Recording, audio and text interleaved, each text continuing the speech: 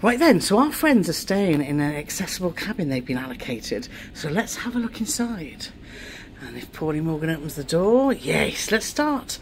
Before we show them around this exciting cabin, let's show them the bathroom, Paulie. Which you'll see is a huge wet room. Which, obviously, if you've got any accessibility needs, is perfect. With a sitting area there. There are lovely Penhaligon's toiletries, and you've also got an eye-level washing line. So if you did want to do anything in here washing-wise, and you've got a sink that you can obviously fit a wheelchair under there too, so that's great. You've also got an emergency bell there by the toilet. But it's really good size. So don't pull that red cord to flush the toilet. Exactly. So then you've got, it's set up as a twin at the moment. So let's show you the plugs. Got a window out into the balcony, but we'll show you the balcony mix. It's very, very impressive, isn't it? So here you've got USB and you've got USB-C, and you've also got flat pin American.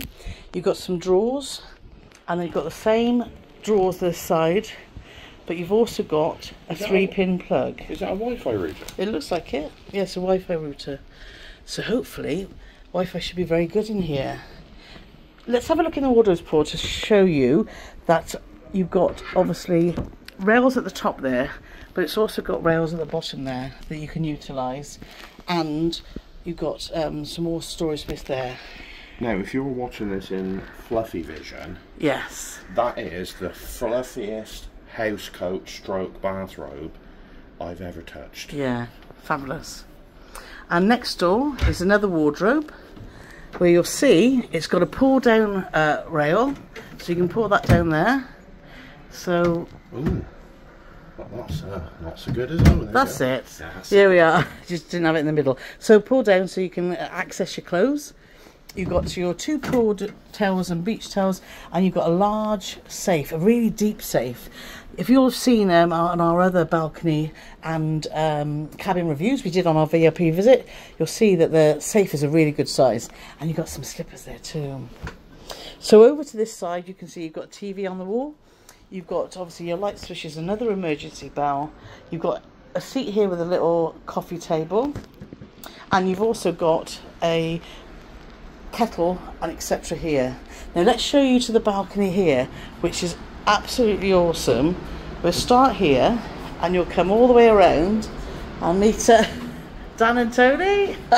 So this is classed as an obstructed balcony, because you can see you're so obstructed by the lifeboats, but I don't think it's an obstructed view at all. And if you go along here, you've got an awesome view right down to the other end of the ship.